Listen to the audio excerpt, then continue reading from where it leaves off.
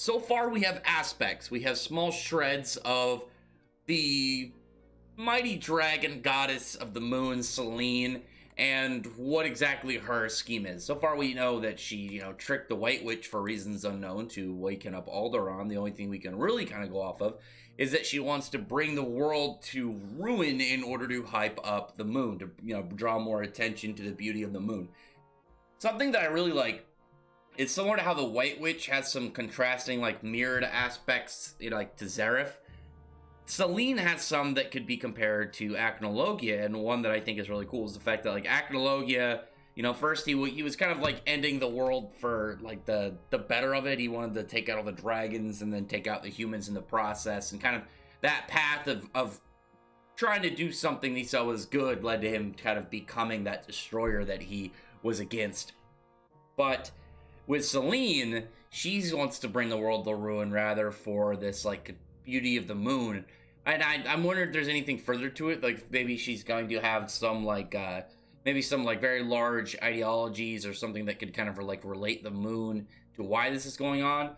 And it opens up some questions that could be related to stuff that happened earlier in the series. Because one thing that 100 Years Quest has done really well is it has made callbacks to earlier points within the entirety of the fairy tale series. And one thing that we have seen so far with the Dragon Gods we've been is we saw Mercephobia, and who had the he had his own religious following within his in his city, and Alderaan, he had his own religious following in his.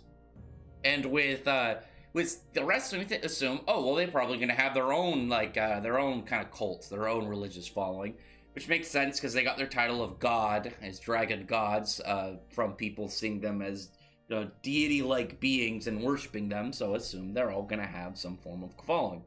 But with Selene, there's actually a way that hers can really tie back to some older stuff that will end up kind of enhancing, I would say, some of the world of the story. And that being, if you remember back in the Galuna Island with Moondrip, because we found out, the moon itself has magic. The moon itself also is dispelling magic properties.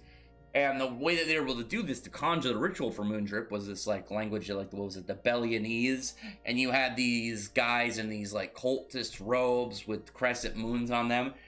Potentially that could be something relating to Selene. Somebody who obviously we know is going to know about the moon as a moon dragon. And could possibly relate to a character we've already seen within the series. If you remember Animus from the Dragon Cry movie, which is canon, it has a similar nature than how Moondragon magic was described, of absorbing the sun, moon, and starlight. And that's pretty much how Animus worked, because he was covered in stellanium, which that's exactly how stellanium worked. It absorbed sun, moon, and starlight, and absorbed it into these crystals, and then harnessed it as energy.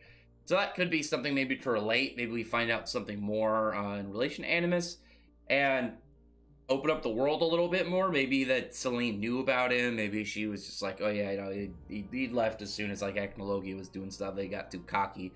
Maybe maybe at one point Animus was above her, and then during those 400 years she became far more powerful. There's definitely some questions that we can look into, but I'm hoping within the next couple chapters, maybe we get some more hinting, because there's a lot going on in 100 Years Quest.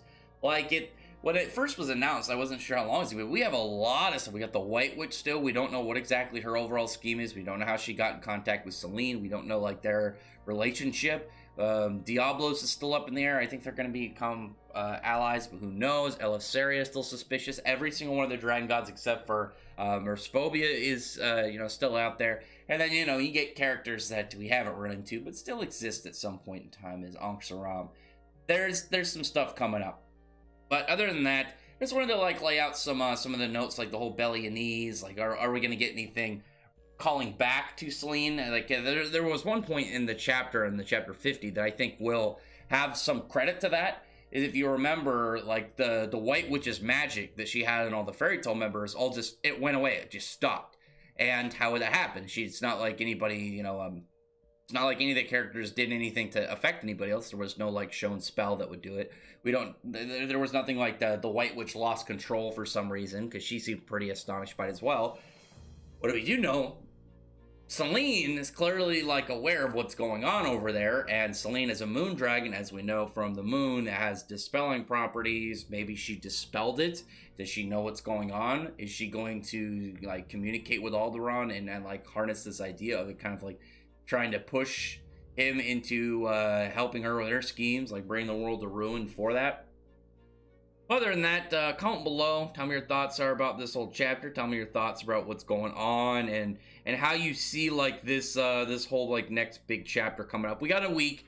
We got a little like under a week. I think what like 6 and some change of days until the next chapter. It'll be a bit of a wait, but it's gonna be worth it. We're gonna get a lot of craziness with the next few, and I'm really looking forward to it. I mean, no, we got like the 10 chapters, like, you know, normal weeks, not bi-weekly. Around like a little bit after the start of this arc, which was nice, but man, I wish it was right now, or we're getting all this craziness. But I am fine with the wait, because it gives them time to kind of get stuff set up, get all things a lot more consistent, a lot more laid out, and a lot more meat to these chapters. Because we even like this last chapter, there was a lot of questions like raised, especially about like Selene and the White Witch. But other than that, comment below. Tell me your thoughts are about this chapter. Like I said, and like this theory coming up that I've got. And I'm really hoping it relates back to the Belly Knees, just because it'd be really cool to like find out maybe Galuna Island was somehow related to Selene and some religious faction of something, those guys that were doing the moon drip. As well as like she has a very Japanese theme to her, as we saw with her clothing and her like her house.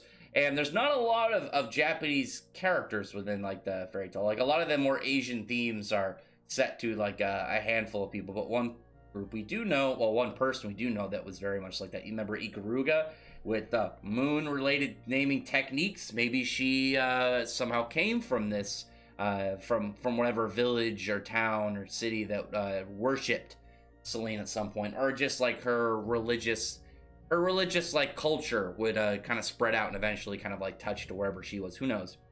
But other than that, comment below, tell me your thoughts are about this, and I really appreciate thumbs up the video. But from the like button, subscribe button, and check out my other videos. But that, appreciate all these already subscribed, and I thank you all for listening. Bye.